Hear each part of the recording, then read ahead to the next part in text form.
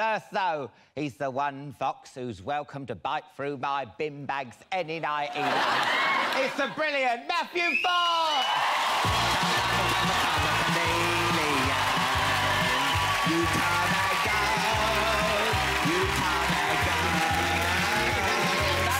It would be easy if you told us the life are free.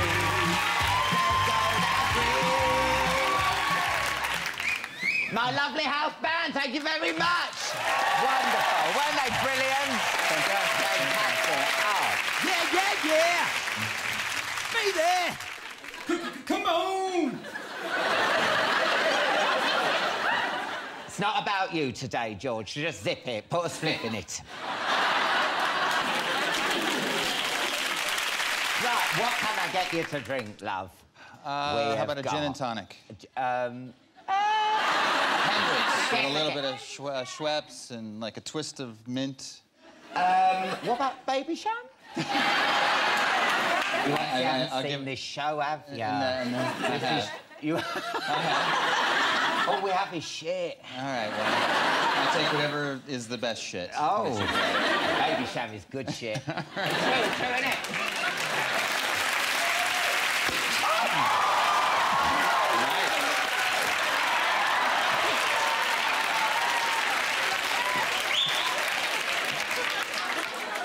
I nearly had to change from Adamant to Gabrielle. I nearly lost an eye.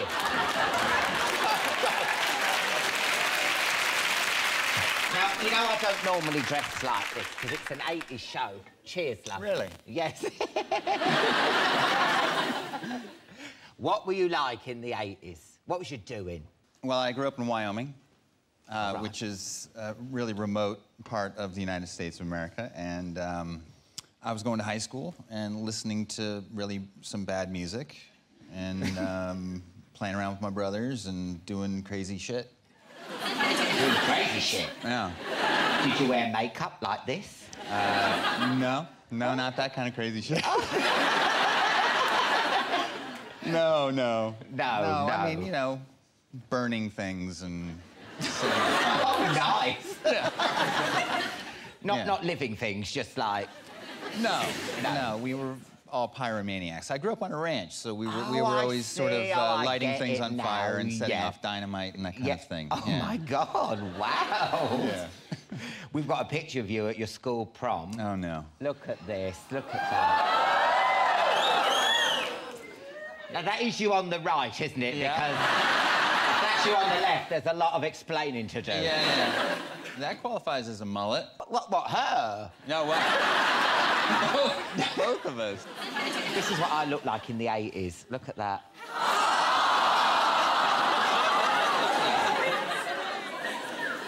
Someone wolf whistled. What sicko? My teeth look like they're having a party, don't they? Is it true? You didn't have a TV when you were growing up? No. My dad was kind of opposed to television. He was really pro-books. I mean, he wasn't so much anti-television. He was just very much into us reading. And then my grandfather gave us a television when I was 15, which really pissed him off. But, yeah, so... What was it like when you first got your telly? Did it blow your mind? Yeah, it was pretty cool. Me and my brothers spent a lot of time watching the sports that my old man would let us watch and some programs. Did you ever, like, look behind the telly and try to grab the people like a caveman?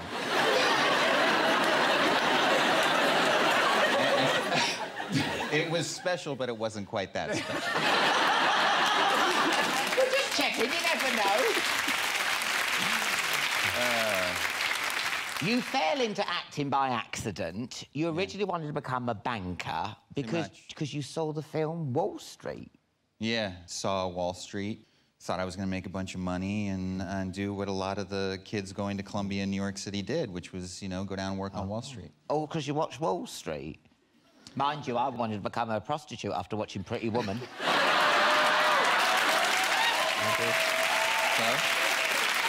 Now, I feel bad because I'm dressed up like this, but obviously we've got to talk about your new film, which I saw. Yeah, let's Emperor. do. It's out next month, and it's set in Japan, and it's a story from World War II that we don't really hear about, do we? I don't think so. I mean, I certainly didn't know very much about this period of time. Most of my consciousness about World War II was focused on what was going on in Europe and, you know, in Germany and the horror of all that. And I feel like this period of time and how the conflict between the US and the Japanese came to an end. And it was really interesting to me, and I felt very excited to be a part of it. And it was a really good experience. Because at the end of World War II, your character had to decide whether to charge the Emperor of Japan with war crimes, didn't he, really? Well, it was that, yeah, originally, I mean, that mission was given to MacArthur by Washington. Washington gave him essentially like 3 weeks to round up all the war criminals, put them on trial, and make a determination of what they were going to do about Emperor Hirohito. Because nobody really knew how culpable he was in giving direct orders for Pearl Harbor and how much he was involved in the declaration of war to start with. So my character in the film has 10 days to make this decision, and takes it with a huge amount of respect. It feels an enormous amount of pressure to make the right decision. Let's have a look at a clip. This is Matthew in the trailer for Emperor. The president has given me all of 10 days to conduct an investigation into the Emperor's role in the war. If I put him on trial, I could be setting a spark to a powder keg. If I arrest the Emperor, I'll face mass suicides, possibly open revolt. If you want to save the Emperor, I need proof. Did the Emperor order the attack on Pearl Harbor? You incinerated 2 of our cities. Justice should be served. Revenge is not the same thing as justice.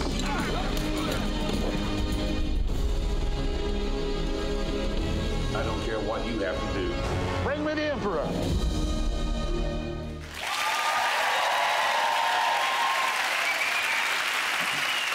Really good, really good.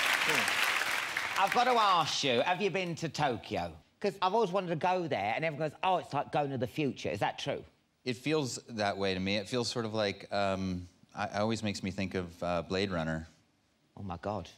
Yeah, you know, it's sort of incredibly urban. urban. I can't wait to go there, really. Yeah, yeah. That's what it makes me think of when I go there. Can you go anywhere in the world without Lost fans coming up to you asking what the hell was going on?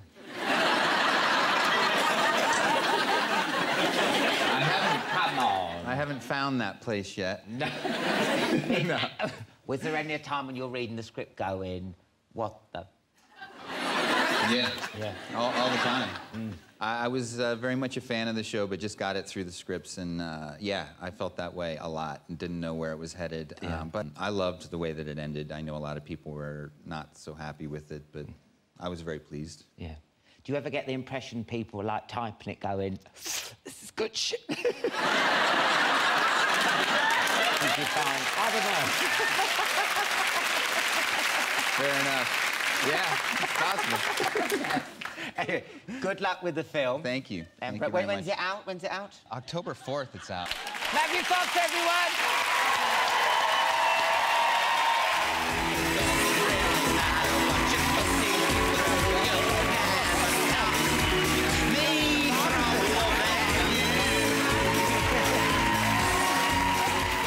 Thank you to my 80s band.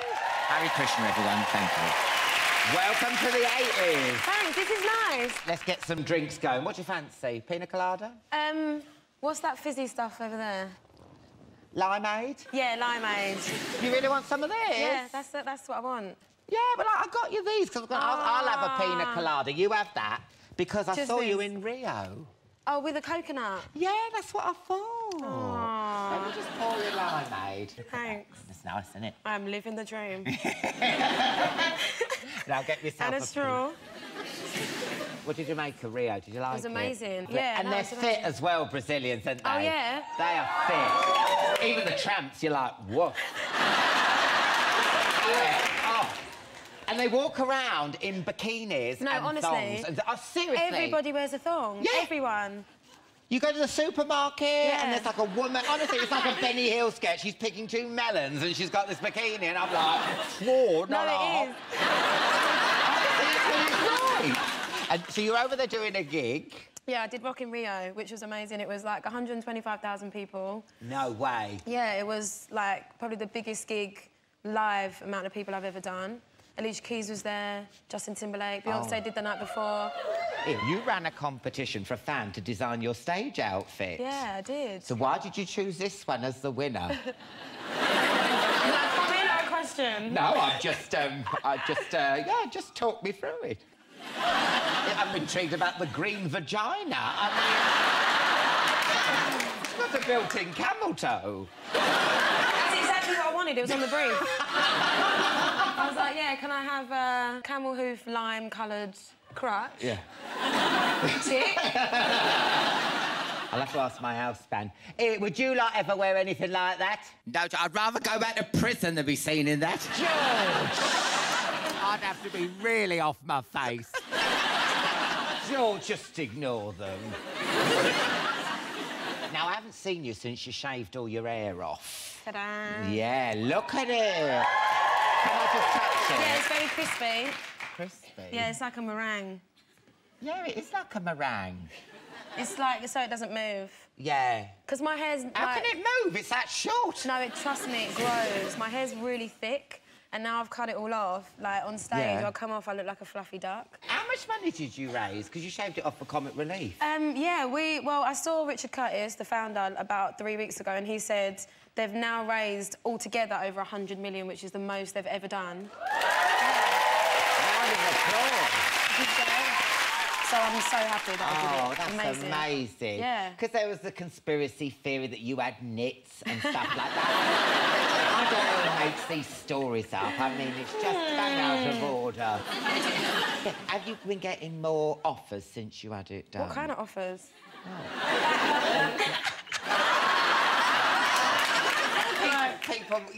People want to dip your straw in your coconut. You know what I mean? I think I'm more approachable.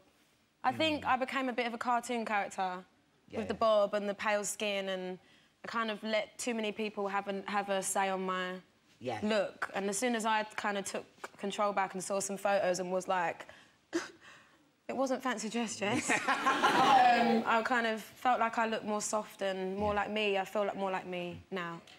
Yeah. You're American. I'm well enough here. That's beautiful. You said you're too busy for a relationship, but you want kids. That doesn't work, does it? I was going to say, someone has to break it to you, love. Yeah. So it works like this. There's a straw and a coconut. So now, how's it going to work? All in good time. Yeah, I mean, a lot of people say to me, like, what's your biggest dreams in life? And obviously everyone has their career, but their personal dreams too. And I do want to be a mum one day, but I have to find someone. And it's really hard when there's no fit people in the airport. Why are good-looking people not go on holiday? Because they're being shagged properly. Yeah, not by me, sadly. Oh, no. Yeah, but no, all in good time. I'm very focused on my career and... Oh, OK, well, it's going so well and everything. Oh, yeah. There'll be time for a kid. And you got a dog, haven't ya? A bloody baby. I'm going to be careful how I answer this, because I don't want people... Jessie J dates her dog. Is he toilet trained? He is now. Yeah. He had his moments where he wasn't. And he pooed everywhere. Oh. Tom Jones, his dressing room. How do you know it wasn't Tom, though? No, Tom's not. Oh, no, I'm joking. We love Tom. Does he ever... You know, because you wear a lot of leopard skin print, does he Does he panic or attack me? No, does he ever think you're his mother? Well, I suppose he does think I'm his mum, because I picked him up when he was 8 weeks old. Oh. And obviously their biggest thing is their scent. He doesn't try to suckle you or anything? No, he does not try to suckle me. It happened to me once, thank you. At a petting zoo, thank you. No, I was bending over and this goat... Anyway, it's a long story. Seriously, thank you. But no, we are not dating. I've never had sex with my dog. Chatty Man exclusive. Now, your new album, Alive, is out next week. You wrote... Yes, I know. I love those hoop earrings. Thank you. You wrote it in 5 weeks. I did, yeah. Over 5 weeks was the amount of studio time I had over a year. Yeah. So, like, I kind of put the days together and realised that I wrote this album in 5 weeks. The first one was nearly 7 years, so it was a big change, yeah. I just basically write about my life. Yeah. Yeah, everything that's on the album is very honest and very true, but obviously my life's very different now, you know? Yeah, like, it's completely different from when I wrote the first album, but I kind of just exaggerate moments in my life and make them into songs.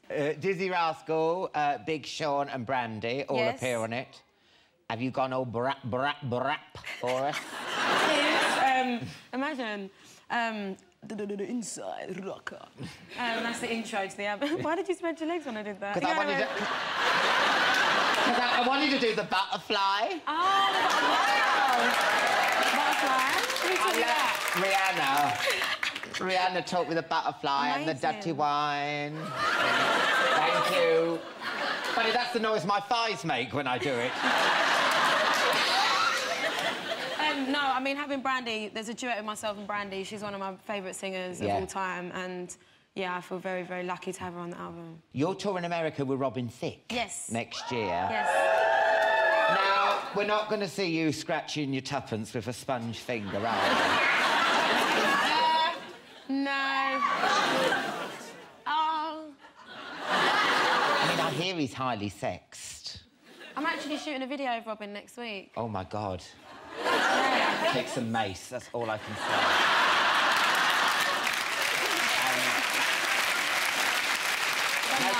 He's on my show. He's coming on my show. He's amazing. He's such a nice guy. Such a nice guy. Well, I've heard all these rumours. I've had a chub lock put on my dressing room. It's thick. I'll say, how thick? No.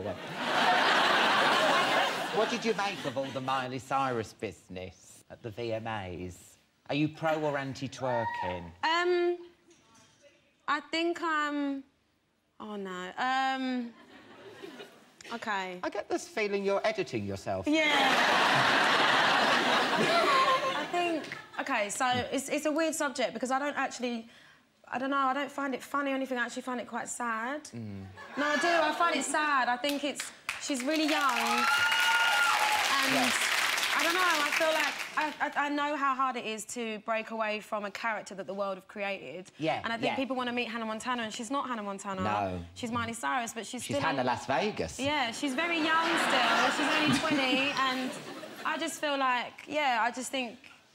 I don't think it should have been as celebrated as it was, in my opinion. I know I've been there, though. I remember when Dude came out of him and was like, whoa, you know, and so I understand that sometimes you do things and you go...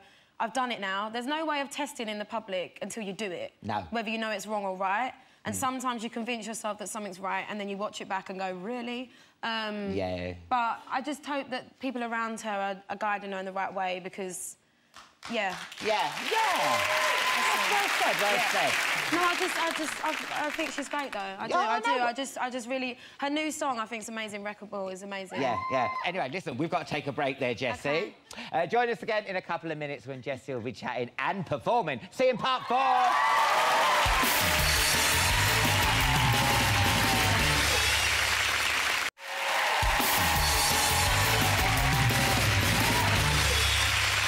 Welcome back to part 4 of my Chatty Man 80s special. Look who's still here. It's only Jessie, Bloom and Jade. Now, you like tweeting. Yes. And your Instagram and all your photos. Yes. But, obviously, if you don't like Twitter, I should tell you about the Chatty Man CFAX page, which...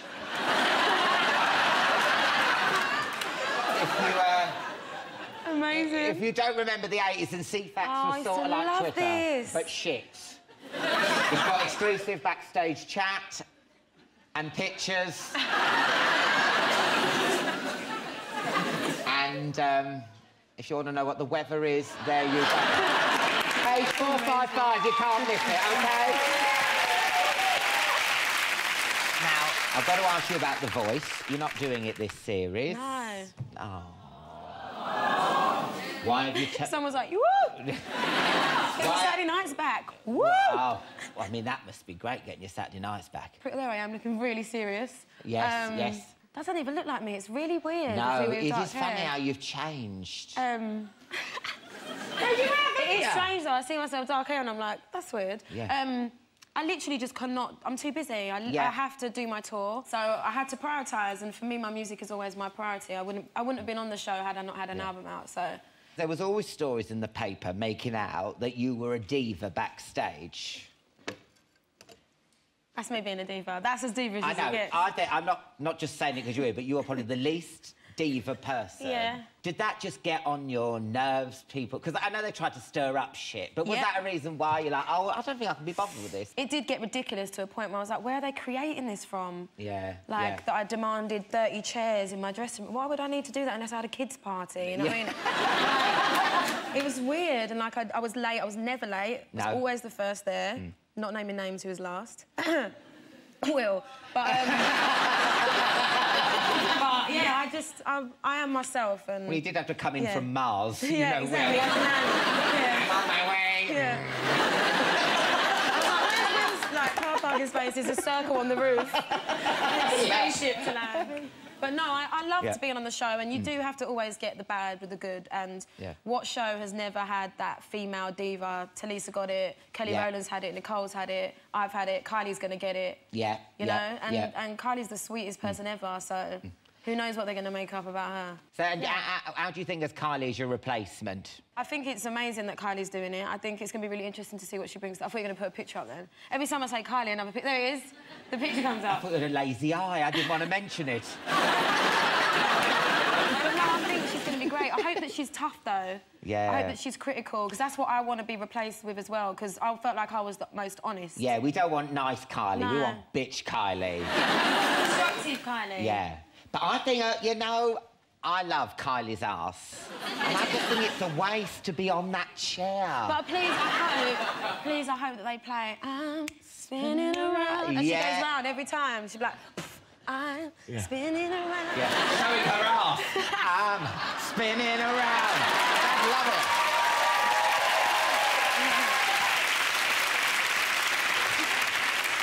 Good luck with the live. Thank you. When's it out?